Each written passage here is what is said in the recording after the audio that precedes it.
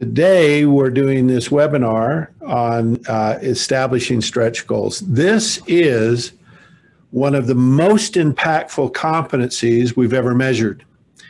And we find that people, kind of have a love-hate relationship with it. And we'll talk a little bit about that. But this is an exciting webinar. I think you're going to find some great insights on this because we have the keys for setting stretch goals and helping you to do that. I'm joined today by my good friend and partner, Jack Zenger. Jack, how are you? I'm doing well, thank you. My pleasure to be here. Yeah. It's good to see you, and as always. And also, we have with us Tracy Consolini, Regional Vice President. She's got some information she's going to share at the end of the webinar. Tracy, how are you today? Good, Joe. Good to be here and looking forward to sharing some information and a special offer at the end of the webinar with everyone. Thank you, Tracy. And we also have Jill Mancini. She's a Regional Vice President, and she's going to be our chat host. Jill, what are you going to help people with today on chat? Well, they can be as chatty as they want. We look forward to hearing questions and comments, and I will make sure that you're connected with the right resource at the end of the webinar. So thanks for participating. Jill will answer all the hard questions. All right.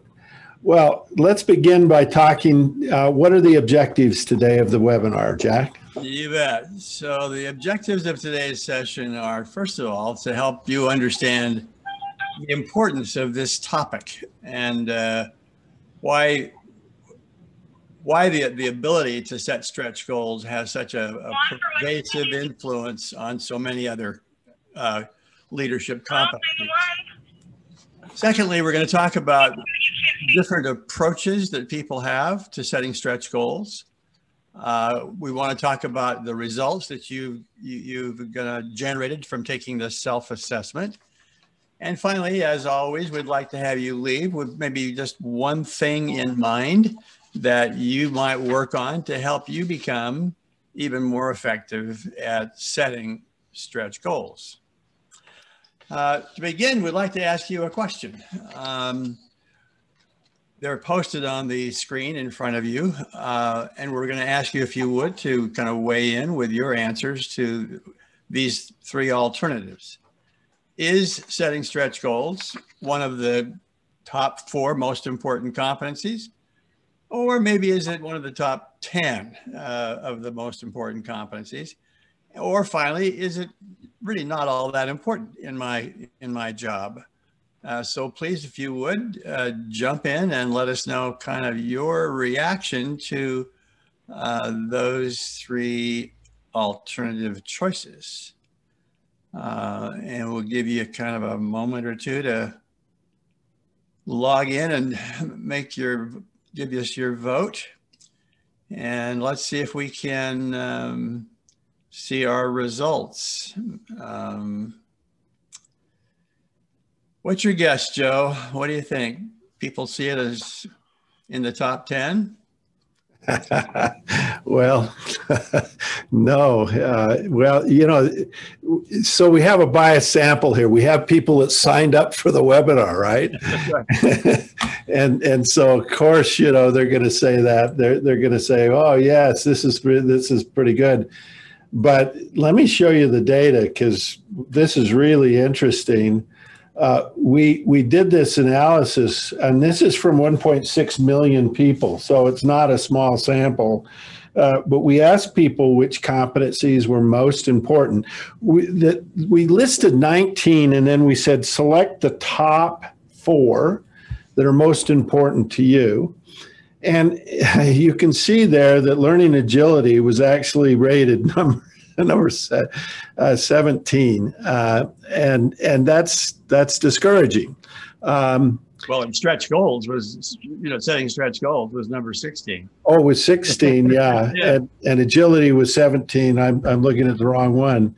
Thank you. And so 16th out of 19, that's not very good. And I was thinking about what the problem is here, why people don't think it's important or resist it. a little bit. And we have another survey where we measured your preference for setting stretch goals.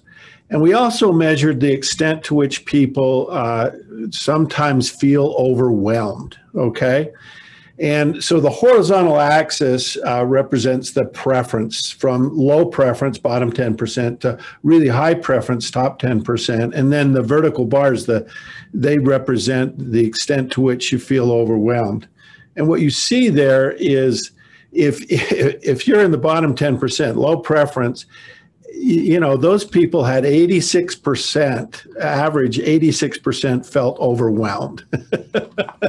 Now, you know, when you feel overwhelmed and somebody asks you, would you like to do something really difficult? No. So that, you know, that is, you know, what you'd expect, right? And so one of the things that gets in the way of this is people's sense that, you know, they feel overwhelmed. And it's interesting, when we looked at who felt most overwhelmed, it wasn't top managers or senior managers, it was supervisors. Now, Jack, you're a CEO. Do you think you have more on your you think you have more on your plate than most supervisors? Well, there's certainly more complexity on the plate of a person in senior management, but that's fascinating that it's the supervisors who feel like they're overwhelmed. Well, and you know, I think part of feeling overwhelmed isn't, you know, people think, well, that's the amount of work you have to do, right? Or the complexity of things. And I think it has a lot to do with control and other things that are going on in your life. But as you think about that, I talked to a group once and they said, you know, every time our boss goes to a meeting, we stop him at the door before he leaves the room and we say, don't agree to anything, right? Because he'd always come or she'd always come back from a meeting and they'd say, well, now we've got to do more. You know, it's interesting, though, the effect of setting stretch goals, because when we looked at differentiating competencies, now that's how we determine if a competency is a good competency, right? And what I'm showing you on this graph are two of our differentiating competencies. And I've got the one that differentiates, you know, one of the least differentiating, and it's still highly differentiating. And then I've got stretch goals in the blue there. And what's interesting about a differentiating competency, if you do it well, it impacts lots of other things. So the thing we're impacting here is overall leadership effectiveness. And what you see in the graph there is that if you have a low score on setting stretch goals, you're actually, you know, your overall leadership effectiveness rating, which is overall how you're perceived as a leader, is rated basically 8 points lower because of that than this least differentiating competency. And then if you score really well, you're scored 3 points higher. Now, that's the idea of differentiating competencies. And what we found is that some competencies don't differentiate at all. When we looked at the best and worst leaders, you know, they didn't impact that at all. So a differentiating competency can have a tremendous impact on how you're perceived as a leader. And to demonstrate that a little bit, we looked at your ability to set stretch goals, and then we looked at the percent of people that are willing to go the extra mile, right? And if you score low on that, you only have 18% of your employees, of your direct reports, willing to go the extra mile. But if you score high on it in the top quartile, 56%, over half of your people are willing to go the extra mile. And you know, that has a tremendous impact on how that group feels, right? If the majority of people are willing to put in more effort and spend more time and stay late and do those things, that's really going to affect productivity in the group. But one of the things that people worry about, managers worry about, is they worry that if they bring stretch goals to their employees, the engagement's going to go down. Now, this is a key learning. You know, employees aren't more happy when they do less. They're not more engaged when they have less to do. The reality is They're more engaged when they accomplish something significant. That is the key to engagement. And what you see here is that the most engaged employees, if you're in the top 25% on establishing stretch goals, the engagement level of those employees was at the 72nd percentile. Now, the worst leaders, 30th percentile. I find that fascinating. Yeah. Okay, so let's just kind of step back and just summarize what we've concluded. This specific skill of setting stretch goals was seen by all those respondents, those more than 1 million that Joe talked about, as not very high on their list. But what we're saying is that it seems to have a catalytic effect in the way it impacts everything else. And so leaders who had low skills at setting stretch goals had their overall leadership effectiveness seriously deflated, whereas those who did set stretch goals effectively found that really impacted not only the productivity of their direct reports, but also the engagement scores of their direct reports. So there's this interesting quality about setting stretch goals that was a kind of a surprise to me, at least. It really does have an impact, Jack. And to demonstrate a little bit of the impact of setting stretch goals, we wanted to look at how it affected another competency. So look at 2 competencies, strategic perspective. Now, nobody doubts the importance of that. That's really pretty high on the list. And looking at stretch goals. So here's what we did. We looked at people who were in the top quartile on setting stretch goals, but below that on strategic perspective. And then we looked at the leaders at the 90th percentile, the best leaders in our database. So the probability that you'd be a great leader if you were good at A but not at B is 3%. And then you look at the opposite. You look at, well, wonder if you were good at strategic perspective but not at setting stretch goals. Surely this is going to be better, but it's not. It's the same. It's 3%. 3% chance of being a great leader if you're good at strategic perspective, but not at stretch goals. So wonder if you're good at both.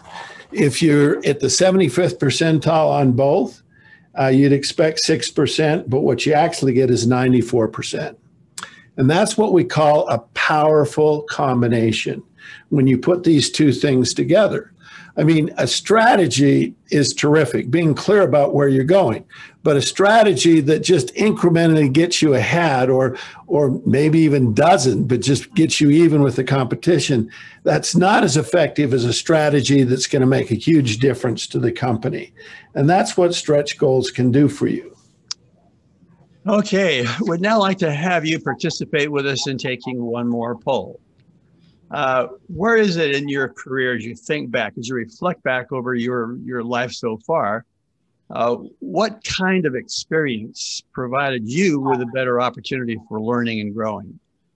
1, an assignment where you had, pretty much all the skills necessary and you were able to kind of polish or enhance your existing skills.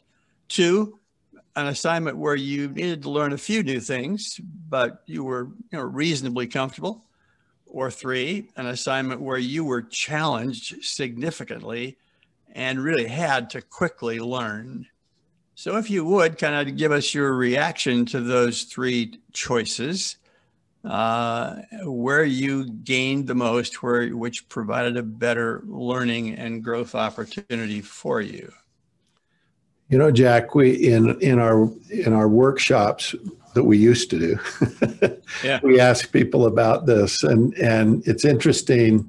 The results on this is you can see 74% say it's the assignment that's challenging. That's where they really learned, and we call that this extraordinary experience, and people really do learn a lot from these challenging experiences.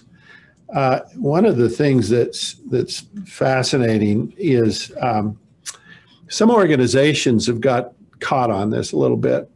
And our good friend Kevin Wilde, he talked a lot about this idea of testing a leader by giving them an impossible assignment, throwing them in the deep end of the pool. And you know, and then they didn't give them any support. They just throw them in the deep end. They give them a really challenging assignment. If they succeeded, you know, they'd go, oh, okay, this guy's got potential. If they didn't, they'd kind of figure they didn't. And Kevin was always saying, you know, everybody needs a safety net. Everybody needs good coaching. Everybody needs support when they're given that challenging assignment. And I think that is important, and clearly it makes a difference in how people do. Yeah. We mentioned earlier that we would be talking about different approaches that people use to set stretch goals. And the first dimension that we'd like to kind of present and have you think about with us is those people who lean toward being a protector of their colleagues versus those who lean on the side of being a challenger. The protector is the one who says, you know, I've got my employees' best interests at heart. Don't want to push people too hard, too far. I want to make my folks feel comfortable. I observe when people are stressed, and I worry about when people are overwhelmed. That's the employee protector. On the other hand, the employee challenger is a person who says, you know, I really want my people to achieve more, and I want to be sure that they feel challenged, that they move at a brisk pace, and I like to challenge other people. And so chances are, as you think about yourself, you would kind of say, I lean, you know, one direction or the other. Do I protect the people I work with and people who report to me, or do I really like to challenge them? The consequences of those two approaches are, you know, on the downside, performance can decline when a protector fails to challenge the employees so that they don't then perform to their peak level, or when employees feel like they are really being kind of coddled, that they're being protected so much that they are in this cocoon. On the other hand, the employee challengers run into trouble sometimes when people feel like they've been pushed too hard and the manager is perceived as being kind of a slave driver taskmaster. Hence, the employees feel like they're abused or, you know, not being treated fairly. Joe? We had a lot of fun with this because when we were thinking about this, I really thought that the people that would be the best at setting stretch goals would be the challengers, right? And so what we did is we turned to the data and we looked at people who were good at protecting and those that were good at challenging. And what you see here on this graph is the low group. They were, you know, bottom quartile on both challenging and protecting. And then we looked at the effectiveness of setting stretch goals. That's the bars there. And you can see that if you're low on both, you're at the 13th percentile. So if you just did one well, which one gets you more? Is it low challenge, high protect? That's the 42nd percentile, or low protect, high challenge. And you can see that if you were just doing one well, the challengers were better, were perceived better at setting stretch goals, but the better was only the 57th percentile. That's not great. But what surprised us was when people did both well, you know, their ability to kind of set stretch goals was the 88th percentile. And you know, not only was their effectiveness at setting stretch goals, but this whole issue of discretionary effort, that willingness of people to go the extra mile. You can see that, again, it's the people that did both well that really had the highest scores there. And that's fascinating to me. Yeah, very much. So the famous push me, pull you animal from Dr. Doolittle's tales. We thought this was a very useful metaphor to use because I think it teaches an important lesson. And that is, for those of you who remember the story or saw the movie, it can only go one direction at a time. They both can't be working simultaneously. So they kind of have to take turns. So there's a time for push me, and there's a time for pull you. And we think that there's a very important metaphor in there about what we as leaders need to do and can do in terms of doing both of these well. As we saw from the previous data, it's when you did both well that you got the highest scores.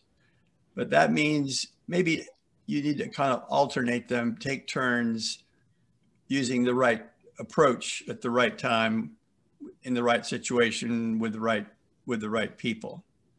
Joe, what are your observations about push me, pull you? I think we can all remember a time when we really felt a manager had our back.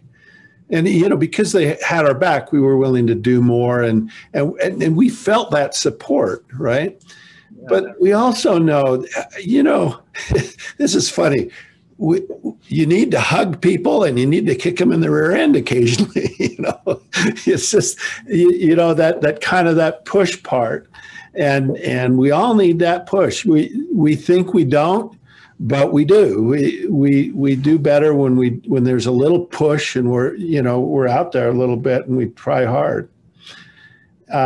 Now we want to talk about another issue, and that's kind of the optimum way to set stretch goals. And we'd like to introduce this with two examples. Now, the first example is a story I heard of a CEO. He was running a fairly large company. He decided that they needed to cut costs by 15%. And he was very, very stuck on 15%. And so what he did is he went to all department managers. He said, you need to come back to me in 30 days with a plan of how you're going to reduce costs by 15%. And you know, when people came back and they produced a plan and they didn't get to 15%, he would say, go back. If you don't come back with 15%, your job is going to be the additional 15%. So he was very, very forceful on this, and he got what he wanted. He cut costs 15%. And after it was over, a few years after that, someone asked him, you know, why 15%? Did you do some kind of, you know, rigorous analytics to decide that that was the right number, or did you look at the competition? And he basically said, nah, you know, I thought 20 was too much, 10 was too little. So I decided 15 was the right number. Anyway, they found out that it was about the right number. In some groups, it was too much, and they'd really taken out a lot of muscle that he needed to replace people. But it was held up as a great example of this ability to set stretch goals in the organization. So that's one story. The second story is a CEO of a publishing company. And in 50 years they'd been in publishing, they never had one bestseller. And so the CEO went to kind of the end of the year meeting, and she asked her employees, she said, does anybody have a goal or for the next year that you'd like to share, something we ought to do? And one of her employees raised a hand and he said, I think we ought to have a best-selling book. And the CEO thought, wow, that's crazy. We've been in business 50 years, never had a best-selling book. That's impossible. But being a good CEO, she said, well, what do the rest of you think? And they talk about this for 20 minutes. And after 20 minutes, they made a decision. And the decision was, let's have 2 best-selling books. Okay. And everybody was like, wow. But she said, it was interesting what happened, because that night everybody went home and they had this nugget in their brain, and it's like 2 best-selling books. How are we going to do this? And she said the next morning when they came to work, ideas were just popping everywhere, and people were talking about this, and they talked about it for a week, and after a week a plan was hatched, and within a year they have 2 best-selling books. Why? Because they set a stretch goal. It was a very collaborative effort. And so the question is, how do you do it? And which is the best approach? So Jack, let's talk about that. So this is the other kind of dimension that we want to present to you. So in addition to the one we've already talked about, the second dimension is is you're leaning toward being autocratic or very directive versus being highly collaborative and having stretch goals kind of bubble up from underneath. The notion of autocracy and highly directive behavior is, it's the manager's job to give people solutions. It's people want direction. They want to be told what to do. And that my job as a leader is to make sure that people are clear about what's their job and what's the timetable and what's the best thing for them to be doing right now. And helping other people means giving them more direction and guidance. On the other side, on the flip side of that coin is the more collaborative leader who thinks that it's better if people kind of struggle coming up with their own solutions and that people prefer figuring things out for themselves. And you can see then the other kind of elements of collaboration. So which of those two approaches do you find yourself leaning toward, and what is the optimum approach?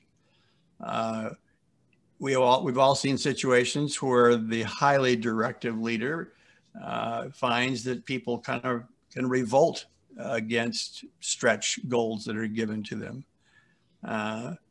On the collaborative side, we know that in an effort to achieve consensus, it's very easy for the goals to get watered down and the stretch goals kind of vanish. And a leader kind of then ends up forcing people to accept stretch goals, and then they therefore lose their collaborative style of leadership. And I guess the message we would have for you is that, again, there seems to be a time and a place for each of them, and it is the combination of these behaviors that seems to be best. I saw this play out in an organization with whom I was doing some consulting. A new CEO had been brought in. The charge from the board was that he created a fair amount of change in the organization. He worked very hard with the existing team of leaders in the organization to kind of implement those changes. And most people went along with it, but there were two pretty senior people who just fought it tooth and nail all the way. He worked with them. He kind of coached with them. Months went by, and finally he said, "Okay, I've had it." And he sort of publicly executed them in the sense that they were fired in a very public way, and it was very clear that it was because they had not really jumped on board what was clearly the new strategy. And I guess and that was very successful. Everyone in the organization said, "Oh, okay, this is really serious. We are going to do this." And things went pretty smoothly after that. And I guess the lesson I learned was, there's a time to be collaborative, and there's a time to be a little more directive. And it is that the push me, pull you animal kind of taking turns at leading that really seems to work well. Yeah, I think the worst option there, Jack, is when people want to be autocratic, but they want to make it look like they're collaborative. So, and everybody knows it's not, right? Yeah. But a lot of times, if the CEO that was trying to get the 15%, if he would have taken it to the group and said, "What percent should we cut?" They would have never agreed to 15%. And so what we did in the self-assessment is we've measured these two attributes. Are you more of a protector or more of a challenger? Do you tend to be more autocratic? Is that your tendency a little bit? Or do you like to be more collaborative? One of the things I've noticed in the data, interesting, Jack, is that today, with a lot of people working from home and not working in the office, that they've slid around a little more autocratic because they have to make decisions on their own and things like that. But you can see in your results there, it's a -7 for protector, +7 for a challenger, and a low score around 2, 1, 0, 1, 2, something like that. that's going to be you do both. And the autocratic collaborative, again, -7 to +7 on the challenger. So which do you tend to do, and what do you tend to do more of? And the autocratic versus collaborative style is interesting. Jack, which works best in your view? Yeah. Well, I certainly think just in certainly over the span of my career, I've seen a real shift away from autocratic, highly directive leadership styles. So I think in general, if the stretch goal is widely accepted and embraced by people, then obviously a collaborative style will yield the best results. And sometimes you'll find the group will set a higher, like your. Yeah, like the example where the group itself said, let's do 2 books. They would have never come to that. Goal higher than the one that by himself or herself have proposed. But if there's resistance to the stretch goal, achieving that goal may require a bit of a push, and a more directive approach may be required for it to happen. So when you cannot get widespread agreement on a stretch goal, then you may get sort of active resistance or malicious compliance, where people just do specifically what you told them to do and nothing more, nothing less. But they're not really committed. And so maybe all stretch goals don't require widespread agreement, but they obviously work better when there is general acceptance. And so one of the jobs of the leader, we think, is to inspire people, motivate them to be the pull you head on the leading animal there. I don't know how you tell the difference between the pull you or the push you. All right.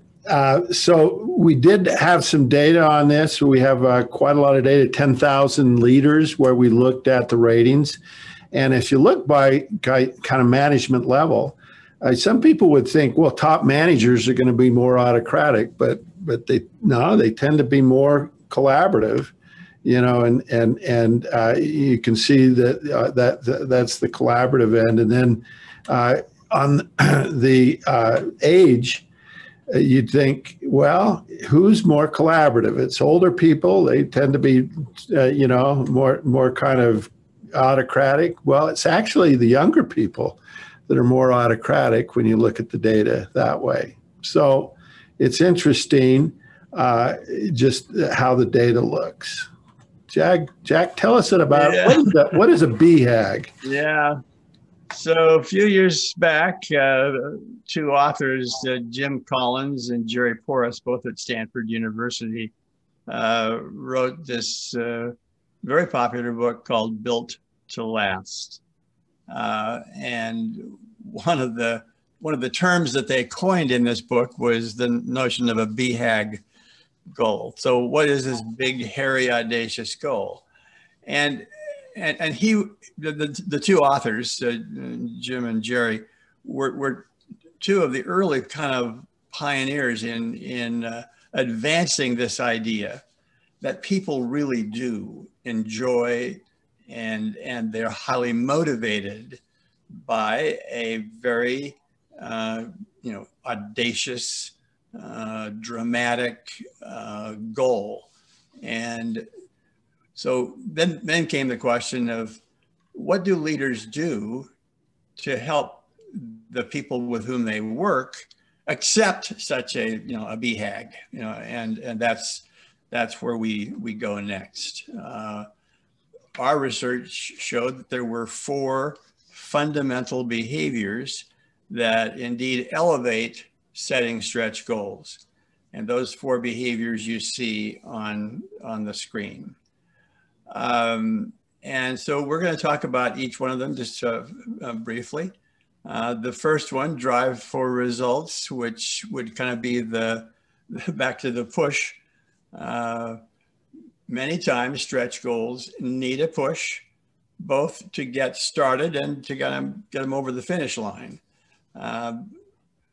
it's been taught for a long time that people try to maintain some homeostasis or equilibrium, and that a stretch goal does push people a little bit off balance. But if we can help people identify a significant change that would make a big difference in the effectiveness of their organization, and then very squarely focus on accomplishing that, that is the kind of push that seems to be highly effective in helping people see the beauty of a BHAG, a big goal. And you know, the push is the start, isn't it, Jack? It's kind of that thing, and it gets you started. But if you only push and you don't pull, you don't get the inspiration, you don't get the excitement, you don't bring in that part of it, this becomes hard work, not inspiring. And so, you know, this ability to then create the pull, you know, the excitement that it goes along with this, the desire that people have to work hard, to make a difference, to do something that nobody's done before, to go to a place where nobody else has been. I mean, that is a critical element, and all push and no pull makes a manager kind of a jerk. Right? Yeah. I was going to say Jack, I don't know. Yeah, right. Anyway. Yeah. One of the specific behaviors that is very, very helpful for leaders is the notion of joint problem solving.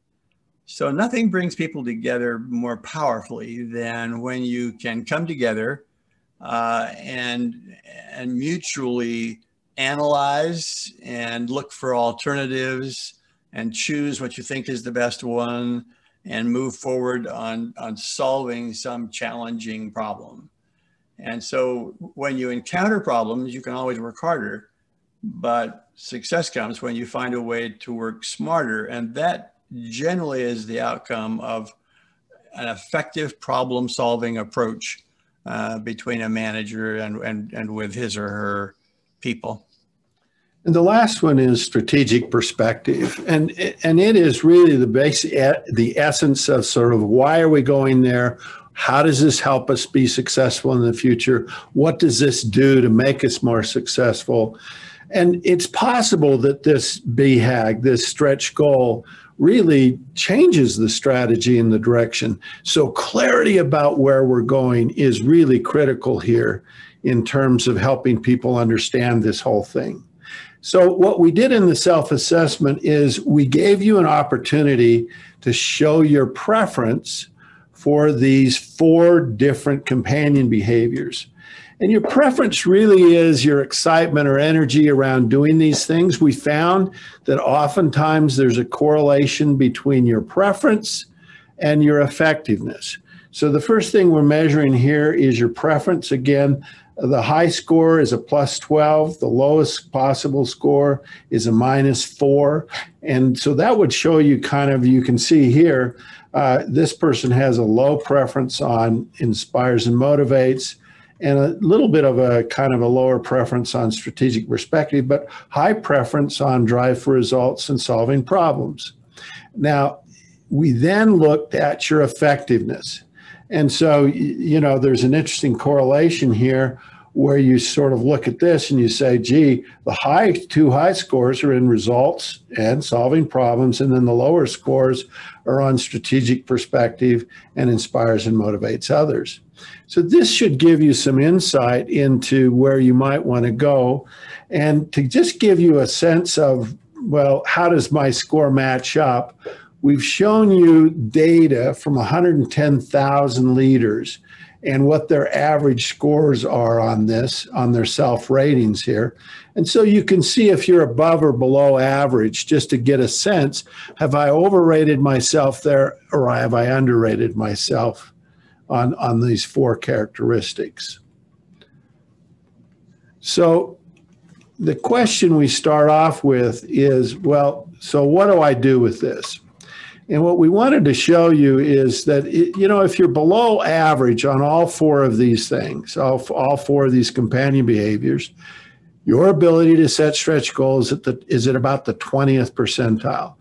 If you are above average on one of the four, it goes to the 38th. If you're above average on two, 51st, 3, 63rd.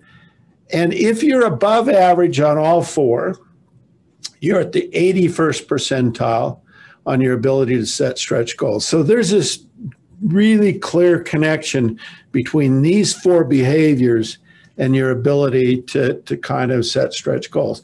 And using this kind of, well, what am I bad at, logic there, that's typically how people think of it. And we're going to kind of explore this a little bit more. But that's one way to go about this, is to focus on, well, what am I not so good at?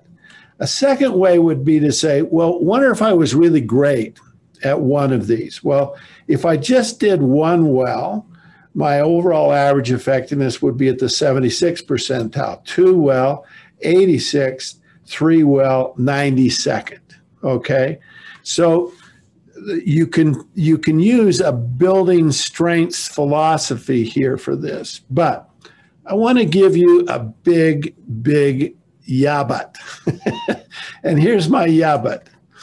If you have a fatal flaw in any one of these,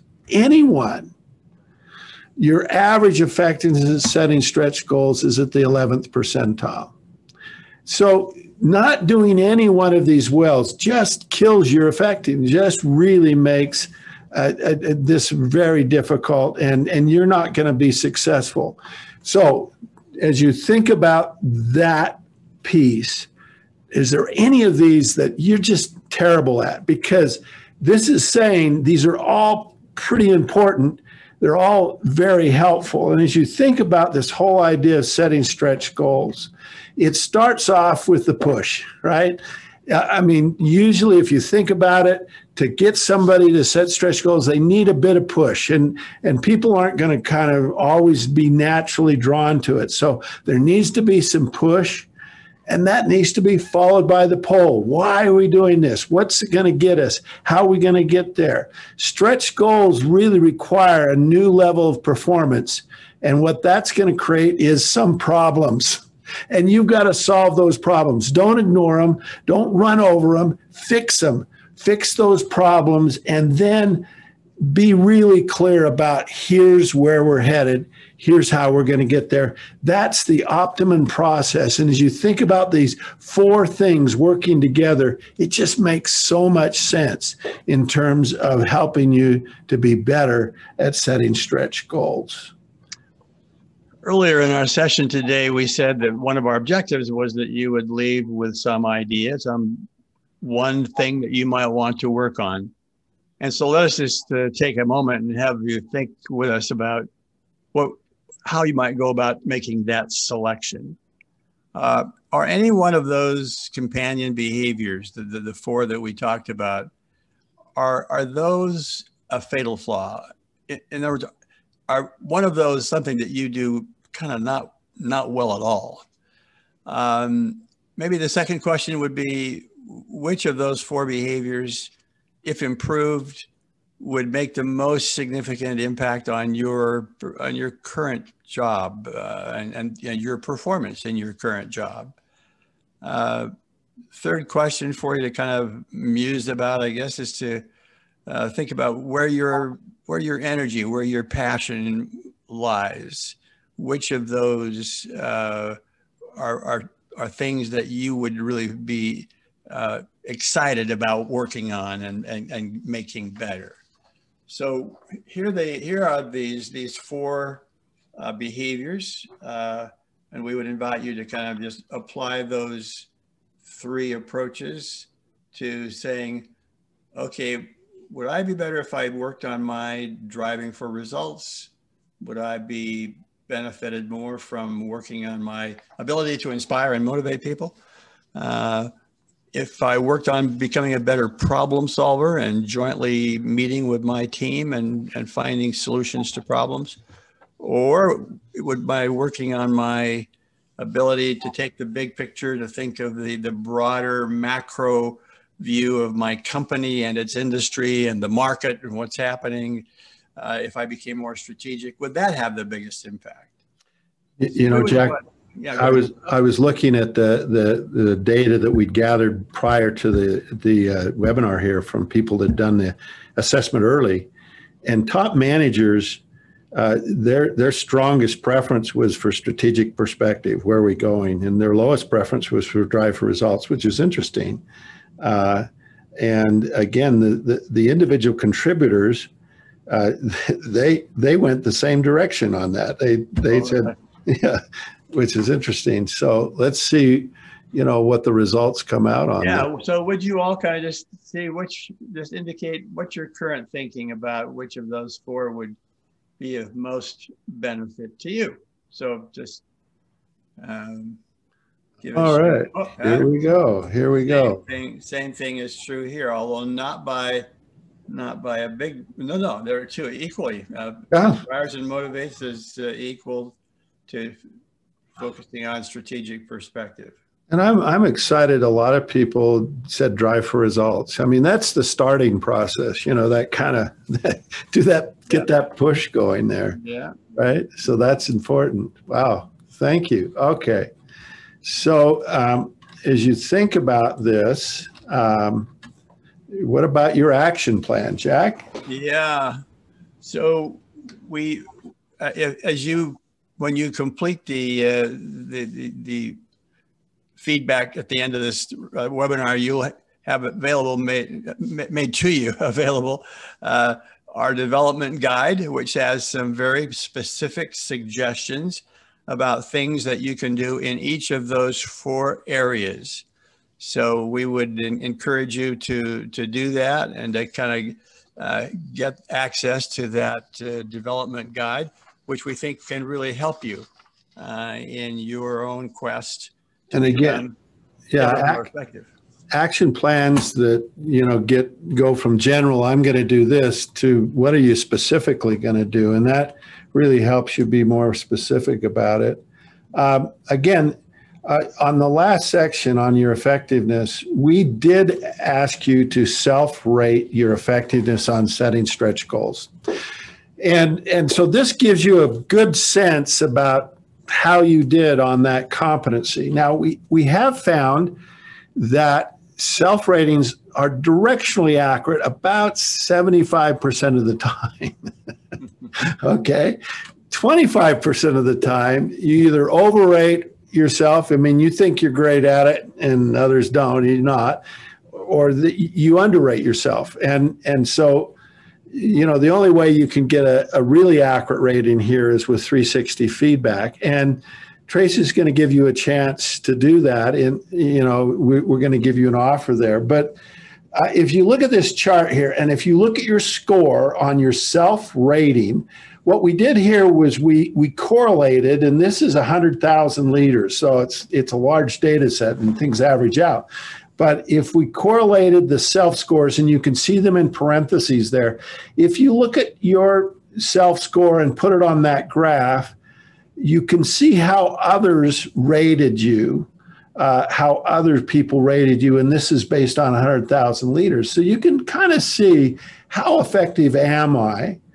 Are you at where you want to be on setting stretch goals? Remember, this is the #2 most differentiating competency. This thing can really help you. And I think every leader ought to know better how to set stretch goals.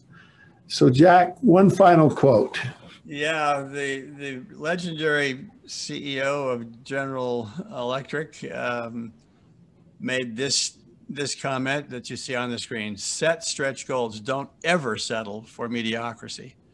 The key to stretch is to reach for more than you think is possible. Don't sell yourself short by thinking that you'll fail. Jack Welch. And he was great at those. Tracy, we're going to turn this over to you. Great. Thanks so much, Jack and Joe, and to all the participants. Your chat questions and comments were plentiful and much appreciated. If you didn't receive an answer, we will follow up shortly if we left anything hanging for you. What you heard about today was a sample of our approach to leadership development, whether for a specific competency or behavior or overall leadership effectiveness. First, we help define what extraordinary looks like. We provide a way to measure it through a 360-degree or multi-rater assessment. And then those results provide direction about which strengths should be the focus for ongoing development. Last, we sustain the development effort by making it easy to integrate into your everyday workflow.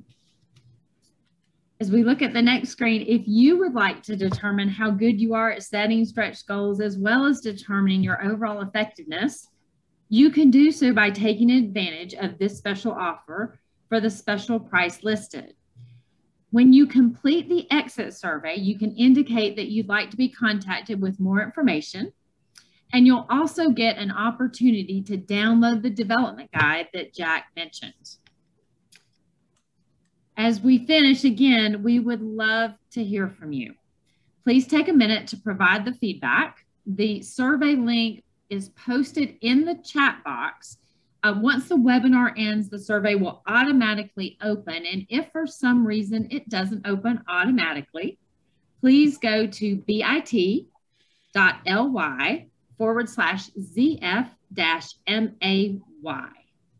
Thanks so much for joining us. We hope you'll join us again next month, and have a wonderful holiday weekend.